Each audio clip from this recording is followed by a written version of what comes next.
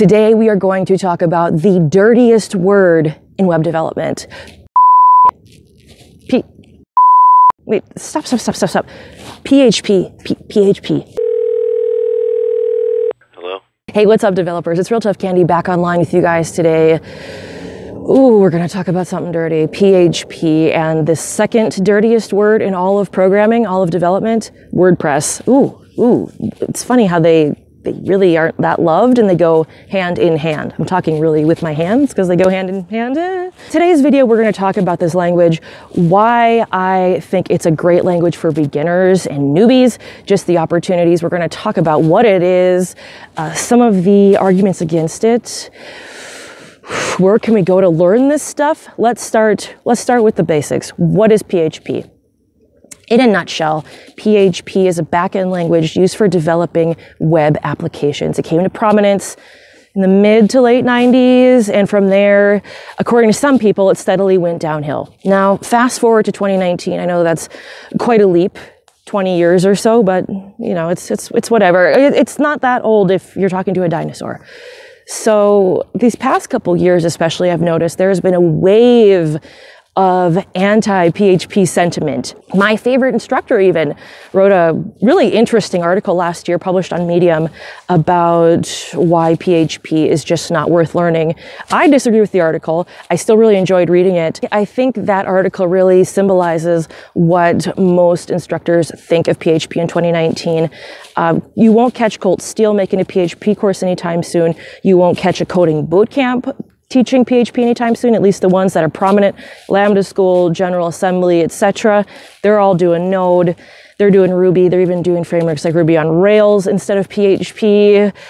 So you don't find a lot of people or a lot of organizations championing this language. And I want to be on camera today to publicly declare my enthusiasm for PHP as it relates to new developers, because WordPress was written in PHP. Oh, that turned some people off. A lot of e-commerce stuff, a lot of other CMSs, a lot of completely custom stuff. My first job at an IBM affiliate was mostly PHP. Lots of opportunities.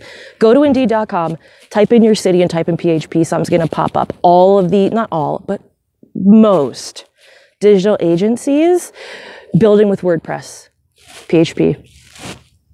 So there are just so many opportunities, and the language does get a bad rap. I myself have some issues with the language. The documentation is pretty terrible. As one of my commenters pointed out, we've been spoiled. JavaScript developers have been spoiled with stuff like the Mozilla docs. Great, high quality documentation. And then you go to the PHP documentation site and it's just like, oh man, this is like Stack Overflow gone wrong. The top answers, like, because you can comment on the documentation, because things have changed over the years and a lot of stuff hasn't been updated, or there's like certain tricks and things you have to do in order to make these things work. So the top rated comments are like 10 years old, a lot of them. The syntax of PHP, not the strongest argument, but an argument nonetheless, that it's just not a very nice looking syntax. The $ is kind of obnoxious because you're using two hands, or at least one big hand, to create a $ for a variable. The arrows can get kind of fatiguing. But that's, again, a weak argument, but something to point out nonetheless. Other people have pointed out that PHP is slow. I would argue PHP 7 has kind of changed that. We've also seen some headway with Laravel, which is a framework for PHP. So some big changes in the PHP landscape, namely PHP 7 and Laravel, that have, especially Laravel, which has really made PHP development a lot more pleasant. The bummer of it all, from my perspective, is that the superstars have absolutely disavowed PHP as a viable subject to teach. Andre Negroy has made his thoughts very clear on that. I respect him, and I just wish he would make a PHP course. The movers and shakers, the educators, the people in charge do not perceive PHP as a first-class citizen. So don't expect a Colt Steele PHP course anytime soon. And PHP is just, you know, in the back. And it's too bad because there aren't a lot of good resources online, modern resources online that I know of, that can really show newbies how this language works, where it can be applied, and how you can build projects with it. I think it was like almost 2 years ago, I found out that John Duckett was coming out with a PHP and a MySQL book. Andrew, if you're watching this, he's the one who first told me about this. Like, I think it was like 2 years ago, and the book isn't coming out till March 2020. I think his style of teaching, his style of writing, the way he presents his material in his past books, which were HTML and CSS, and his JavaScript and jQuery books, phenomenal. I don't want to say encyclopedic, but they're pretty freaking thick and they're very engaging. And if John Duckett can deliver on this PHP and MySQL book, I think this is going to be a huge win for developers, especially junior developers. And I know there are some mid-level and senior developers, even junior devs who are watching this right now being like, yo, WordPress is not even real development. You've clearly not spent time working with a WordPress project. You've looked at the themes, saw that you could just click to install and said, oh yeah, this is like Wix. No. We have stuff like headless WordPress.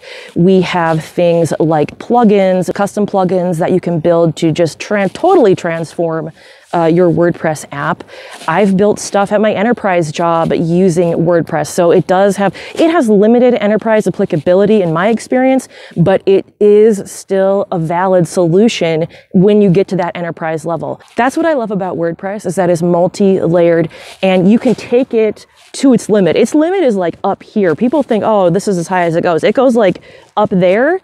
But you can start down here and you can stay down there and you can still make a living as an HTML, CSS person doing WordPress installs. You're not going to get rich, but it's money in the bank. So anyone trying to smack talk WordPress jobs on my channel is not going to be taken kindly to, just because I have seen what a great vehicle it is for juniors. In fact, one of my people was in Discord the other month thanking me, not bragging, not even humble bragging, just telling you guys, I am one of the few people who talks about PHP in a positive way. The only other person I can think of who talks about PHP as an opportunity, as something to use to your advantage, is Coding Face and Steph Mischuk. So this guy was in my Discord a few months ago. He said, I want to thank you for talking about PHP in this way, for encouraging me to explore it, because my first job I just landed is working with PHP, and I felt validated. I know PHP offers a lot of opportunities, and it's tough to learn. How I learned it, I tried a Udemy course. I did not think it was that good. It was hard for me to watch it.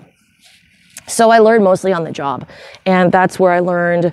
I used PHP a lot to learn other programming principles. Like, I really didn't know object-oriented programming when I was learning JavaScript as a new developer. It took me that time on my job to learn OOP with PHP.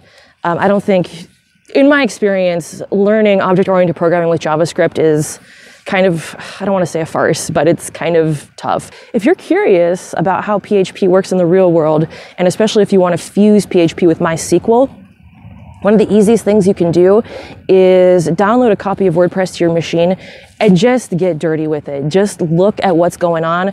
You don't even have to make anything. You can just look at it or take a few lines out and see what happens. I would also recommend downloading something like Champ, WAMP, or MAMP. Those are really funny to say. I would recommend downloading one of those, because all of those, just choose one, is going to give you an Apache server where you can view your PHP in your browser. You need a server to view any type of PHP project in your browser, your web browser. And also, it's going to give you a MySQL server so you can see your databases and your tables and work with them. That's how it's used in WordPress. So that's what you can expect when you start exploring that. PHP My Admin is a great beginner's tool too. Maybe not for production. I know there are a lot of different bugs and security things with it, but it's cool to use and experiment with. There are just a lot of other things too. If you have web hosting with cPanel, if you scroll all the way down, there's all these like one-click install scripts. A lot of these scripts are from the 90s and they're a little cheesy, but you can still see how this stuff works. You can still see how it's applied. A lot of people still use these things like, PHP bulletin board. I see that script everywhere when I'm exploring online. But as far as a go-to all-in-one inclusive PHP course, I just haven't seen it yet. And I'm holding out my hope for this John Duckett book coming out in March 2020. Please, John, please, please, on behalf of people who believe in PHP, I hope your book is awesome. PHP jobs are not going anywhere. Your digital agencies are going to be building WordPress sites for clients for years to come. They're not switching over to Node or Ruby anytime soon. They were built on WordPress. They're going to stick with WordPress. Even if they jump over in a few years to a new backend language, a new CMS, all of their clients, these are going to be legacy clients with legacy projects. And you're going to have PHP to deal with that way. I just think jobs that incorporate PHP or, advertise themselves as being PHP roles, these have a lot of opportunities for juniors. And they don't get talked about a lot. Go to Indeed, like I said, go to Indeed, type in PHP or type in WordPress. Perfect entry-level jobs for junior developers. Not all of us want to work at Facebook, which was built with PHP. Fun fact. These jobs are also just great springboards because once you spend a year doing this stuff, even if it's low-key stuff with WordPress, getting familiar with plugins, getting familiar with the ecosystem, getting familiar with how to deploy this stuff, webmaster duties, all this different stuff. You're going to have different challenges thrown at you, even though it's only a WordPress job. It's only a Magento. This is an alternative viewpoint you're not going to hear on many other channels just because PHP isn't cool. It isn't hip. It isn't bleeding edge. Everyone's talking about Mongo, but is anyone really using it? Just don't get me started with that. Much, much more appropriate, in my opinion, is PHP and MySQL. Much more applicable. Much more applicable. Thank you guys for watching. If you haven't, smash that subscribe button. Shout out to my patrons who make these videos possible. Shooting with a mic and a tripod, thanks to them. More upgrades coming to the channel soon, all thanks to your guys' donations. Thanks for watching, and I'll see you in the next video.